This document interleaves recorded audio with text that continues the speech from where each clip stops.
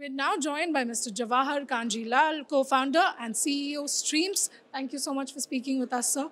My question to you is, in this developing industry of EV OEMs are expanding their dealer networks. So what can they do differently?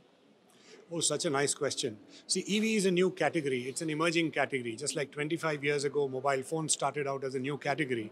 And whenever there's a new category, there's a lot of, category creation required. And along with that, a breed of smart sellers are required. And why smart sellers? Because consumers of today are very well informed. And there are a lot of myths also floating around thanks to WhatsApp, etc. So a smart seller is that required by at the dealership for the OEMs to be able to communicate their brand messages, clarify category nuances, bust myths, and these are the right things to do. Now, how do you prepare smart sellers for this new EV revolution is what the dealers of tomorrow should focus on. It is a new breed of dealer sales executives that will be required.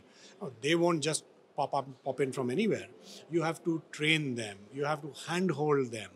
And as any evolving category, there is so much change constantly happening. The OE's product range changes, battery technology changes, connected experience changes, regulatory information changes. There is change all the way. And so therefore, just a simple onboarding doesn't work. You need to structure a well-defined onboarding, certify each rep, and then ensure that they are handheld through refreshments that are personalized to their own knowledge gaps. So this is a smart seller, and this is how you would create smart sellers, and that's basically EV revolution, also creating an upskilling revolution for the dealer sales executives.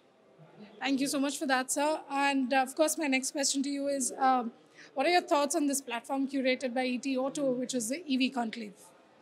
Oh, wonderful networking opportunity, wonderful place to be able to share industry messages, bounce thoughts. It's a great place for being here and great gathering of good minds in the industry.